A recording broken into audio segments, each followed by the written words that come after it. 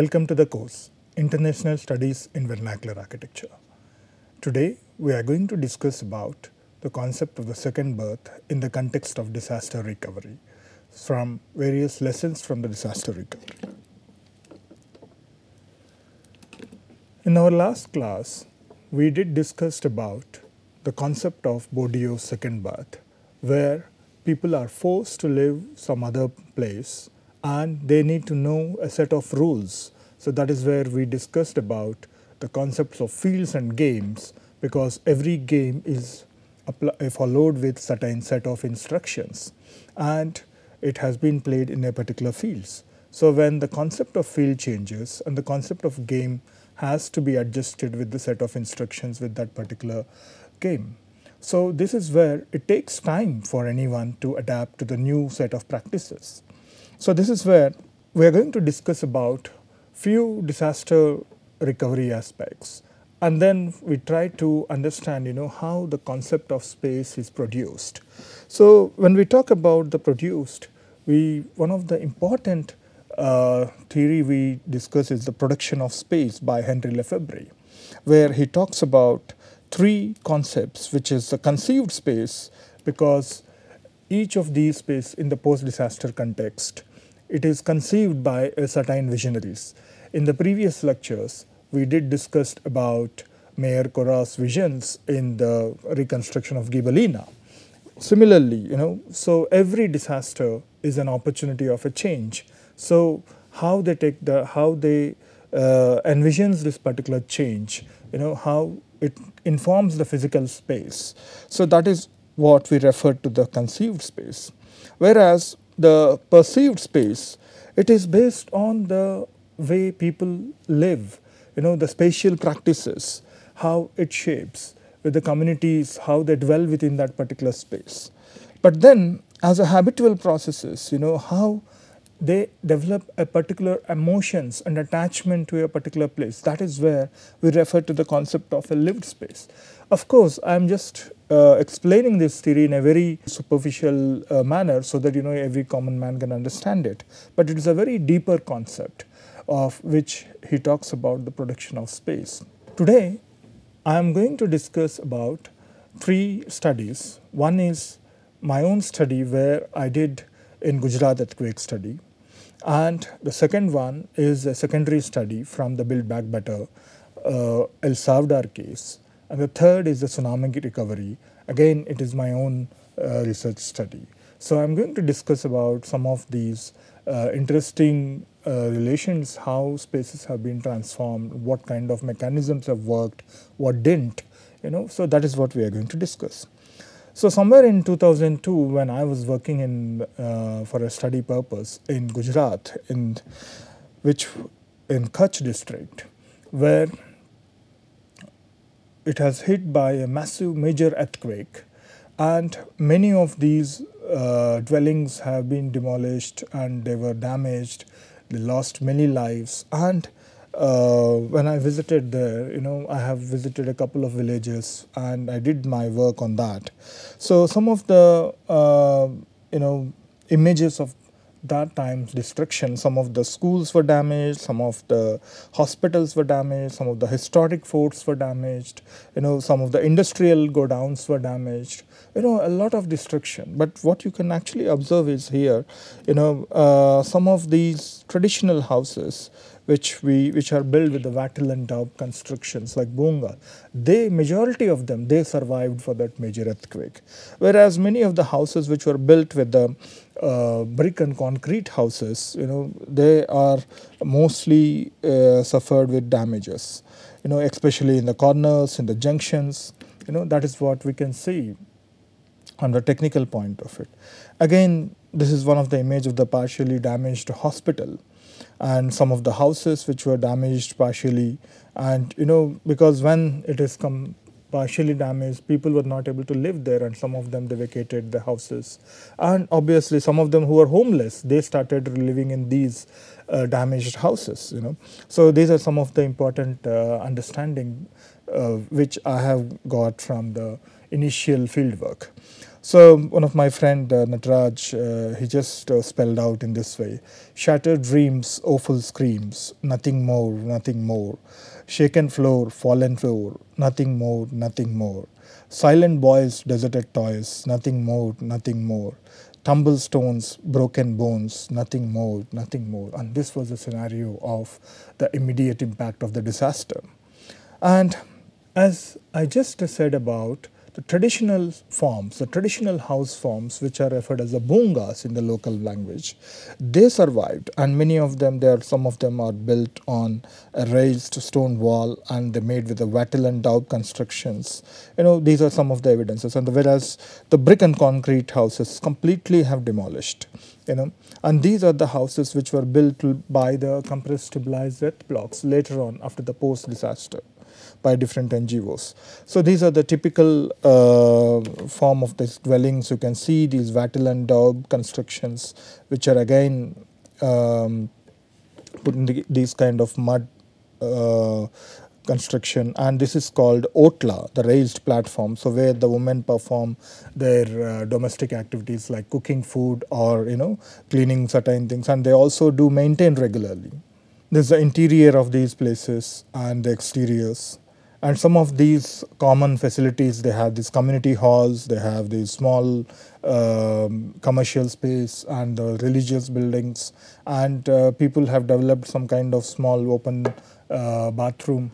So when I said large infrastructure has been affected, first of all, schools is also a major impact factor. One of the important buildings which affected the children's future, because many of them, they are not able to go to school. So they almost in the first 1 year, the schools were closed, and because they were shut down, and different NGOs have come forward and they constructed with temporary materials like the bamboo classrooms. Some of them, they were constructed with the paper pipes, the laminated paper pipes, and the dining hall was made with the temporary with the canvas tents. So similarly, certain sewing machine training center for providing an alternative livelihoods, and training for the computers. That is where they're done with a small trusses, and so this is a kind of temporary rehabilitation efforts which has taken place. Whereas when we move on from the stage 1, which is a disaster impact, and then we move on to the immediate relief and rehabilitation, which is a temporary phase. But then at some point of time, they have to really search for locations for the permanent shelter, and also what are the resources and how we can build that.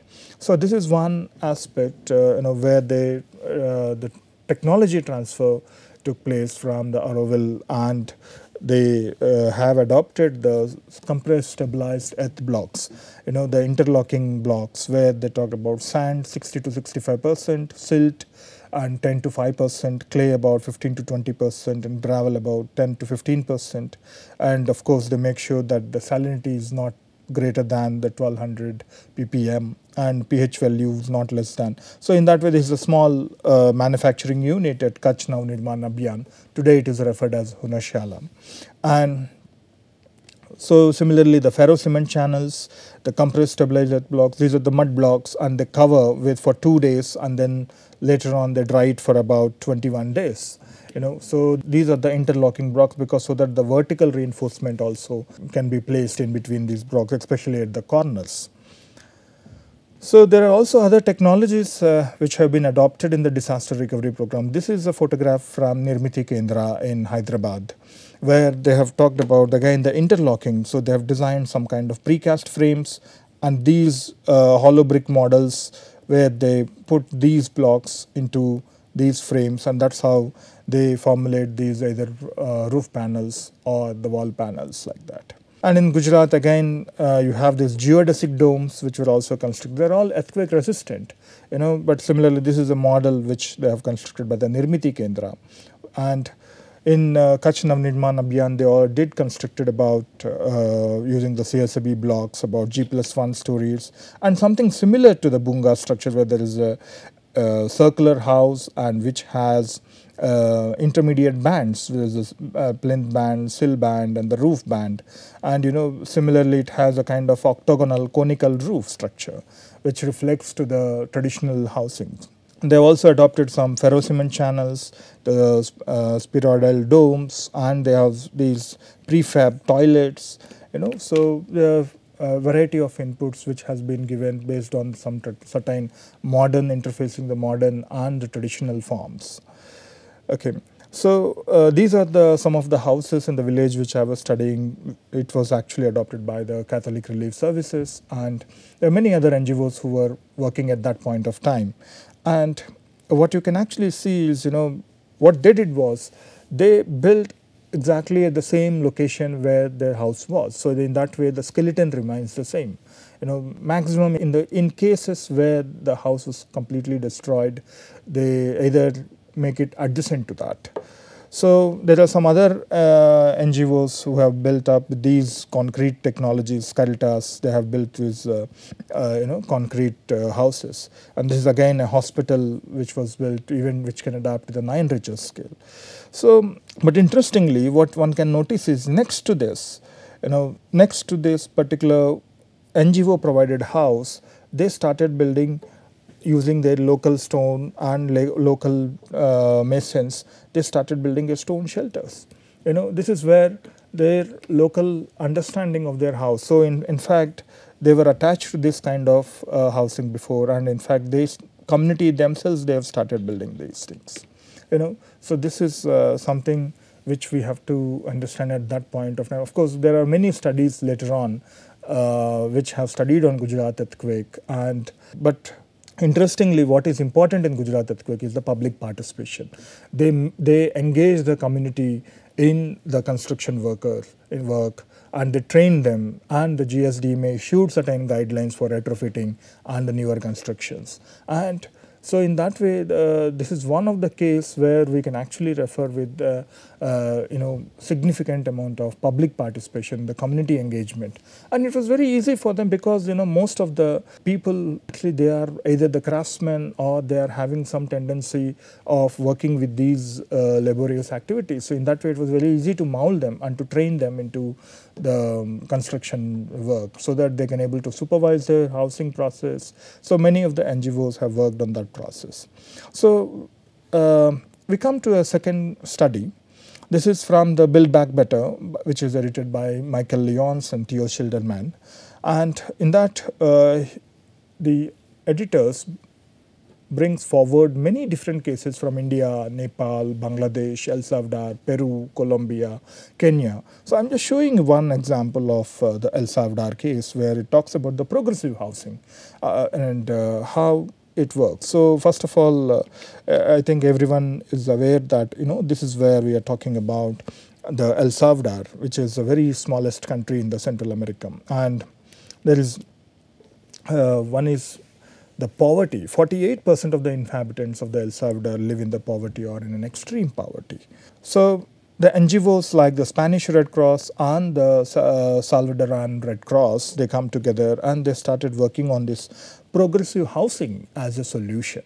And so what does it mean? Because you see how the core house approach with this progressive housing, because the core house, they immediately developed a core dwelling unit and then they give it to the inhabitants, but then later on they gradually develop it. But here in the progressive housing, it goes in an incremental way in different stages. For example, I think every one of you are aware of this Alexandros work, So where we talk about the housing units which are delivered to the dwellers, the above one, and gradually, after some time, how they modified these houses is almost like 100% incrementality. So in one of their projects, what they did was they have divided into stage 3, 3 stages of work. In stage 1, there are contractors and the unskilled labor. In here, they're talking about the construction of the structural elements and the individuals of each family member within the community and creating some employment opportunities and the increased participation. Whereas the stage 2, it talks about the site work supervisors and the materials. So Red Cross have supplied some materials and necessary technical advice. And again, the Red Cross have supported this. And then here the completion, the portable water bill supply and the household plumbing system. Let me show you how it works. So in the stage 1, which is a partial construction, so they will they basically do the excavation, laying the foundation, and they build an earthquake resistant structure, and they just give this kind of skeleton. What you can see, house at the end of the stage 1, you have these spaces for windows, where you have spaces for at the sill level, and there's a roof. There's a basic structure is given to them. And this is the second stage is should be completed by the owners. So what they should do is, the lintels of the doors and windows, so they put some money forward, and then they try to do the finishing touches of the whole house. And similarly, if you look at the contributions, the Red Cross has given materials that are not available locally, the workshops has been conducted, the technical support and monitoring.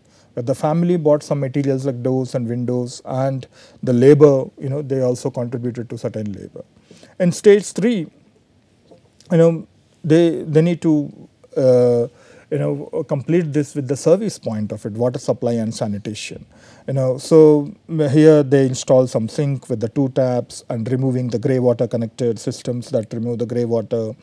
So like that, there are some participatory workshops which were conducted, so that they are not only given something, but they're trained in that so that they can manage it in a longer run.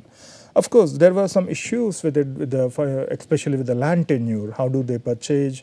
Because some of them who are not recognized within this program, they are avoided in this. So obviously there are issues with the land tenure, how we can procure that. And for them, they were not able to get into these programs. There are other challenges in this particular participatory approach. So now we talk about the third case of the tsunami recovery in Tamilnadu. Here I was working in Tamilnadu, and I did 3 case studies. How did I selected my case studies? So I visited almost 17 villages in 6 districts, and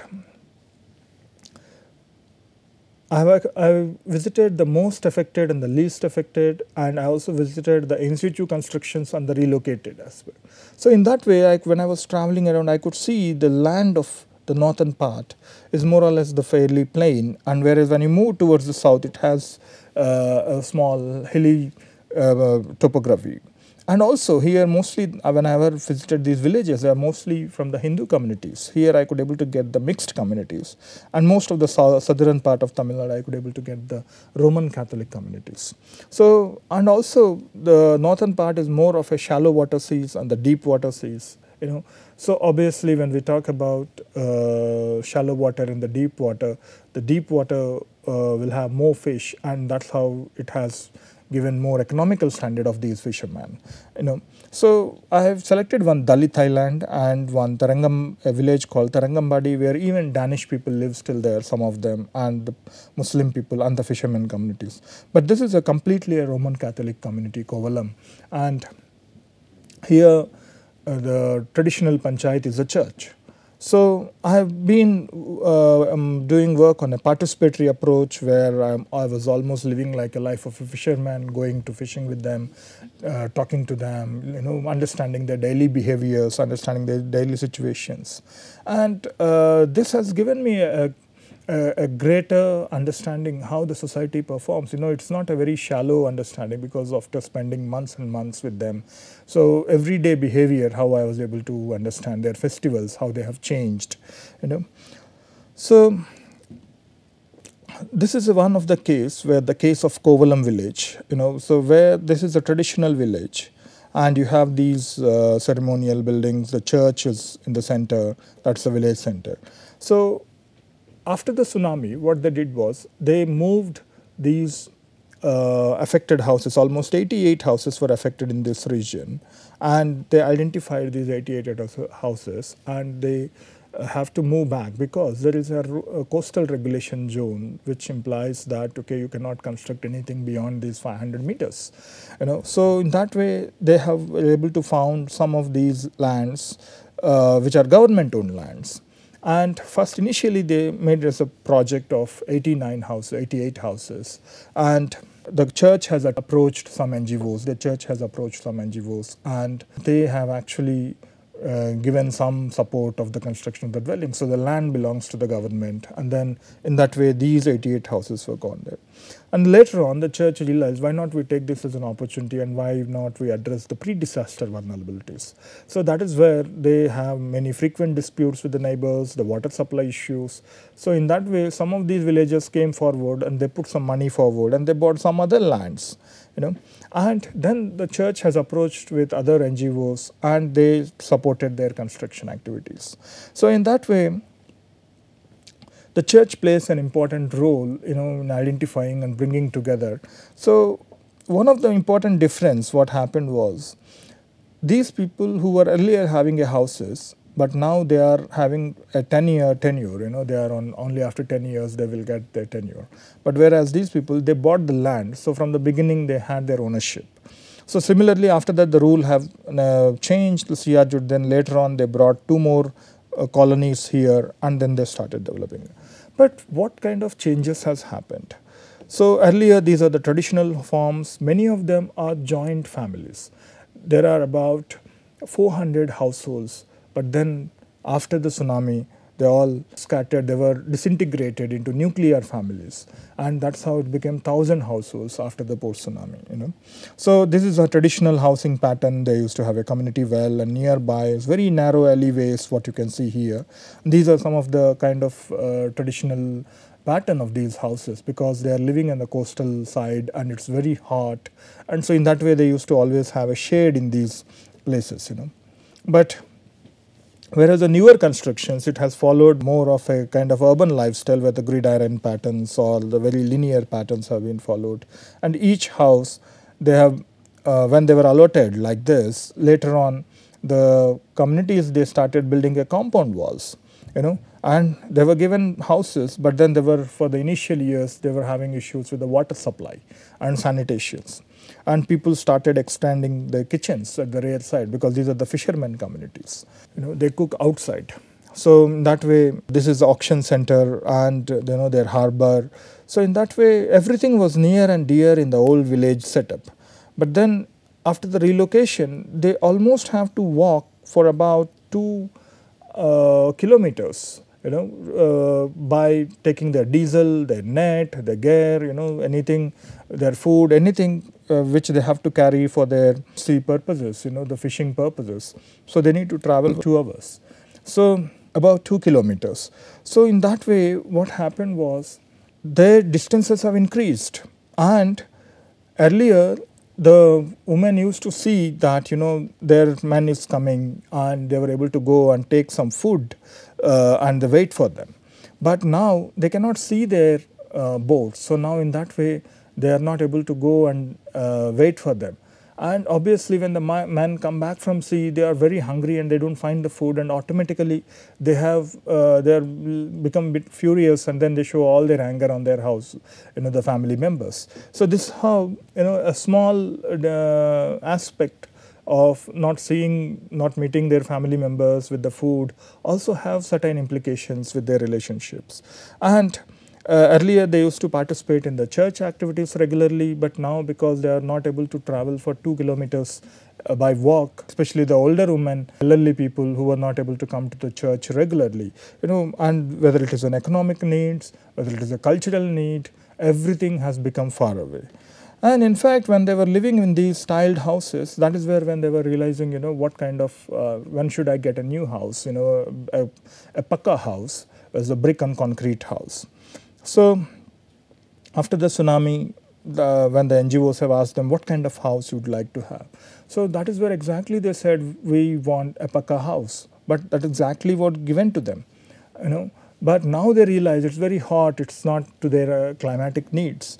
And similarly, the layout of the kitchen, in fact, the kitchen, they want to take the food from the kitchen, which is facing to the outside, to the multi-purpose room. So in that way, they are, according to their cultural norms, they don't want to take the food, show the food to others and take it to the other room.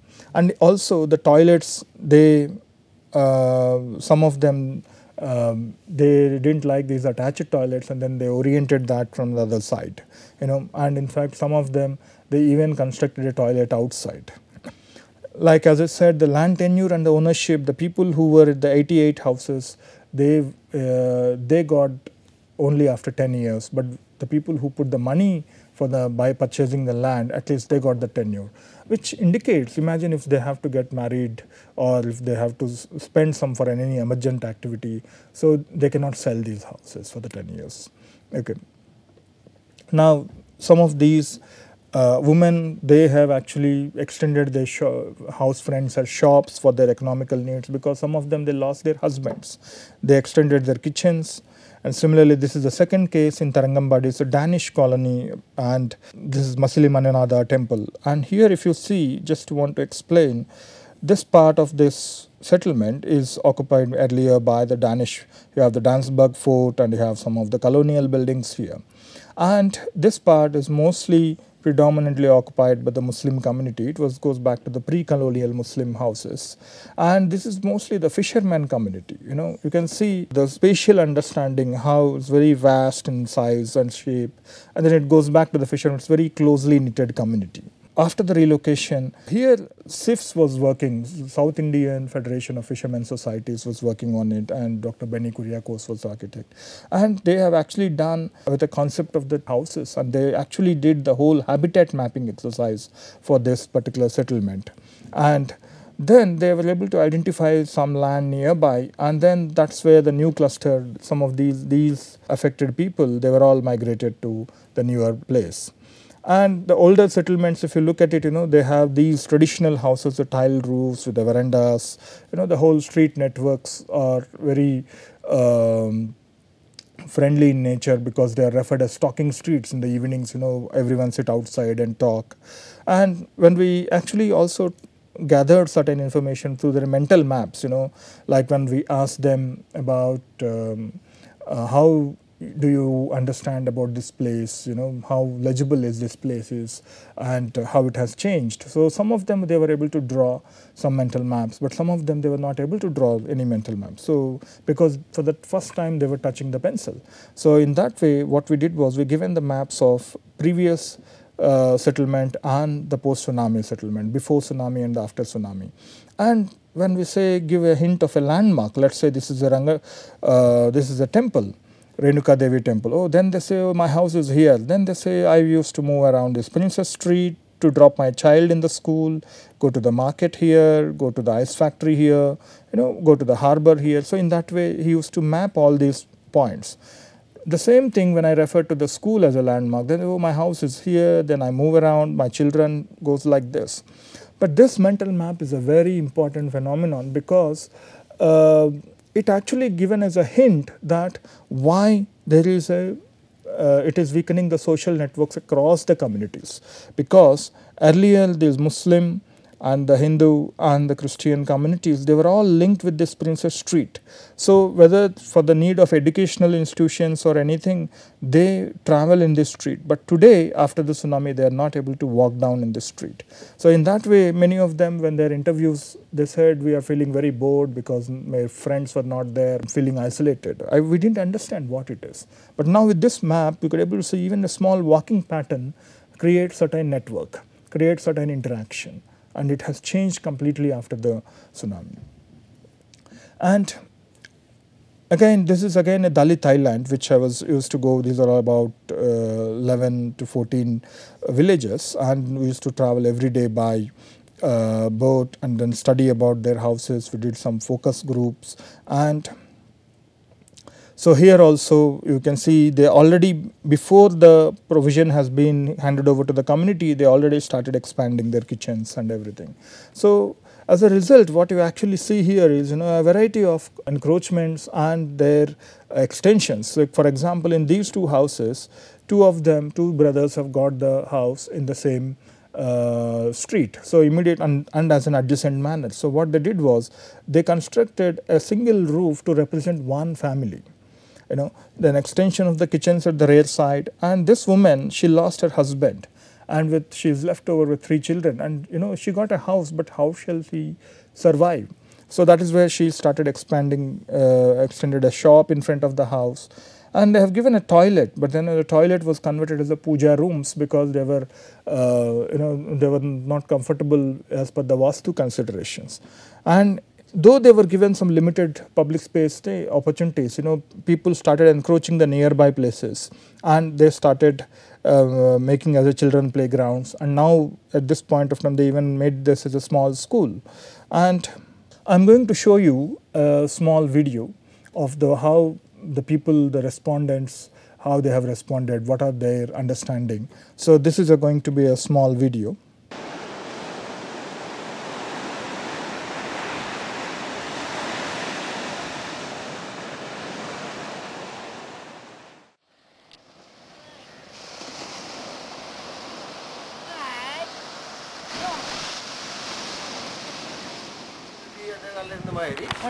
ஒரு ரவுண்டுக்குள்ள இருந்தோம். இப்போ வந்து வாளுக்கு ஒரு தசை. அப்போ அப்படின்னு பார்க்கும்போது அந்த முந்தி வளர்ந்த பிள்ளைகள் வந்து வளர்ந்த பாசமும் இப்போ வளர்ற பிள்ளைங்க வளர்ற பாசமும் ரொம்ப வித்தியாசப்படுது.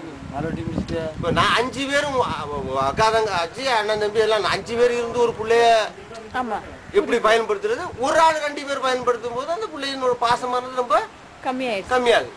அப்போ முந்தி இருந்த பிள்ளைகள்லாம் வந்து எல்லாரையும் ஏறி அடிக்கும், அது வளர்ந்த பாசம்.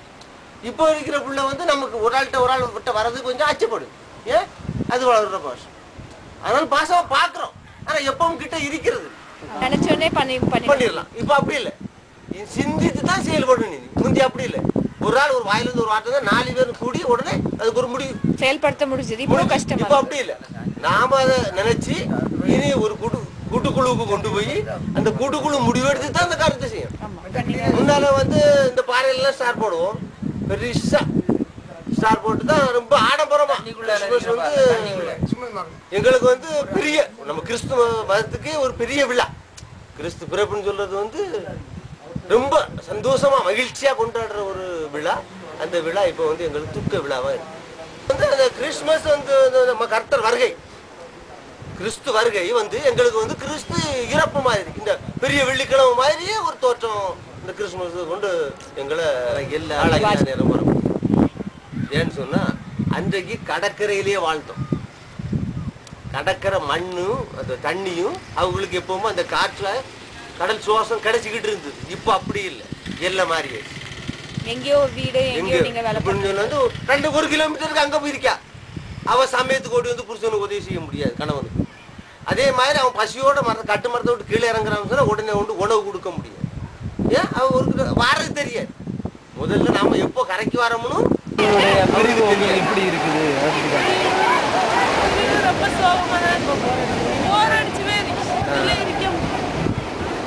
They feel very bored since they were interacting with them, they sharing their burdens and everything. No, since they left, they don't feel comfortable here. They long for their company. வீடக நெருங்கியிருந்த பிறகு பிரச்சனைகள் அதிகம். இப்போ எல்லா வீடும் பக்கமா போனோம்னா பிரச்சனைகள் குறைவு. அதனால அமைதியான இடம் இப்போ இருக்கிறது தான் அமைதி. இதுதான் நிம்மதியான இடம். தள்ளி இருக்குதுங்கிற இது ஊரோட மக்களோட சேர்ந்து அது காட்டு பக்கம், அது தள்ளி காட்டு பக்கம் இருக்குதான். அதாவது கடல்ல இருந்து பயம் இல்லை. வேற வீட்டுல டாய்லெட்டு எல்லாம் neighbours, kitchen, small kitchen operate toilet பின்னாடி போணும். Okay. That place is near. 50% guarantee. நல்ல உப்பு காற்று இல்லாத இடத்துக்கு. இந்த உப்பு காற்று இருக்கிற இடத்துக்கு வந்து RCC வந்து 10 வருஷத்துல கிராக் ஆயிரும். 10 வருஷம் தான் இதுக்கெல்லாம் கேரண்டி.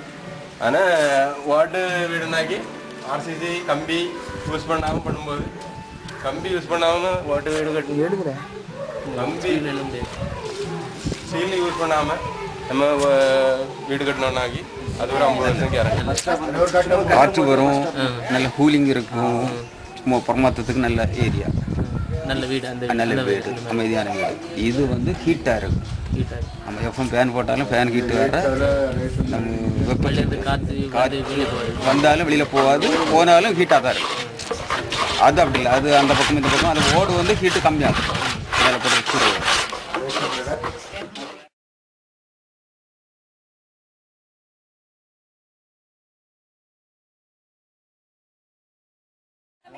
நாங்க சுனாமில பாதிக்கப்பட்டவங்க எல்லாரும் ஒண்ணா இருக்கோம். நாங்க சந்தோஷம் கொண்டாட, பிள்ளைகள் எல்லாம் சந்தோஷம் கொண்டாடுறோம்.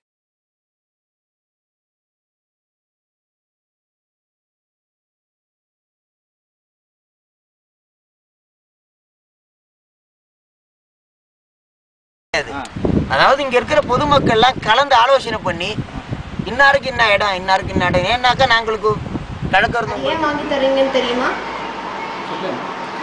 முன்னாடி வராண்டால வந்துட்டு தளம் ஒட்டி கொடுக்குறோம்ல, அந்த தளத்துக்கு வந்துட்டு நீங்க வந்துட்டு காசு அதிகமாகும். அந்த காசை காம்பன்சேட் பண்றதுக்கு நீங்க ஒரு கதவும் ஜன்னலும் வாங்கி தர மாதிரி இருக்கும். அது வாசக்கால இருந்துச்சுன்னா ஹாஸ்பிட்டல் இல்லைன்னா வேற எந்த வெடி இதுவா? இது ஷர்ட் இதே கட்டில் வந்து இங்கே வந்துடுவாங்க இந்த மெயின் ரோடு சுத்துடா இது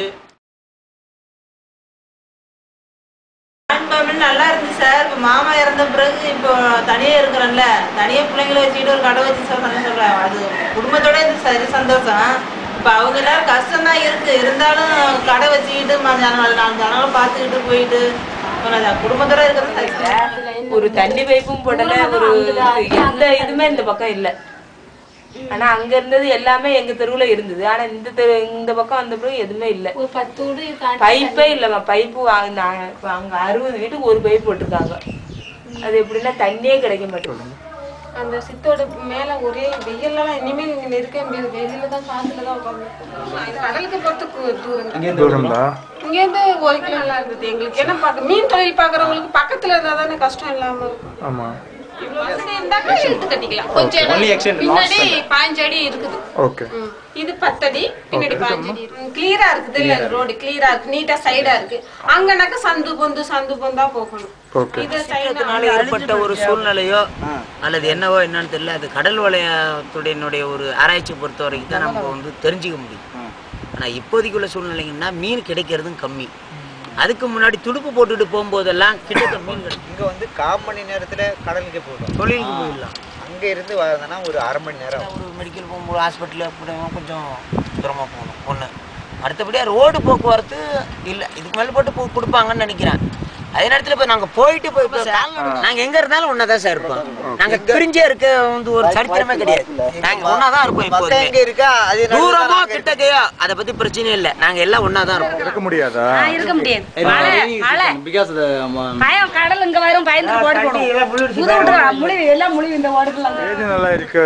நம்மளுக்கு வந்து காத்து போறது இதுதான் நல்லா இருக்கும். நம்மளுக்கு கடை இது நல்லா இருக்குதா? கடல்ல பிழைக்கிற நம்ம தானே, கடல்ல பிழைக்கிற நம்ம. ஒரு மரமட்டை இல்ல இந்த வெயில். Again, I visited these places again after 8 years. Now what I can see in these newer clusters, initially they were given in a small house like this. But today these houses have been modified in this manner. They extended their porches in the traditional pattern. They brought these mangrove tiles, or they have these tiled roofs. And wherever the spaces are left over, they converted as a small church so that they put the sea sand, and even the elderly women can sit there and pray. And they made a bell tower, which reflects exactly the same way of what the earlier parish church is there in the old location. So in that way, many modifications you can observe. They are bringing back the traditions, So in all these 3 aspects, three studies, what we have to learn here is, first of all, the traditions, they don't disappear. With time, they transform. And they negotiate with the modernity. They negotiate and they try to establish a particular place for them. Like in the case, what we have seen here is they even brought the symbolic and the semantic versions of it. So where they brought in the same color, in the same style, they built a bell tower. And when I have to observe how the people have adapted, it's not just a 1 year or 2 years, but when I started looking at 8 years, it has given me a completely different picture of what I have seen 5 years before or 7 years before. So in this way, we conclude this lecture that yes, the concept of second birth do exist, but this in the disaster context, the people are positioned into a new field. Whether it is Gujarat earthquake, whether it is a Latur earthquake, whether it is in El Salvador. So they have to adjust with certain new challenges, whether it is a land tenures, whether it is a layout of a settlement, whether it is a neighbors, whether it is a services, so they have to negotiate with these things. They do negotiate. And at the end of the day, what we actually see is they bring back certain things, and that is where the traditions negotiate. and they try to accommodate what they got also. In that way they try to adapt. So this is what we learn with this process. Thank you very much.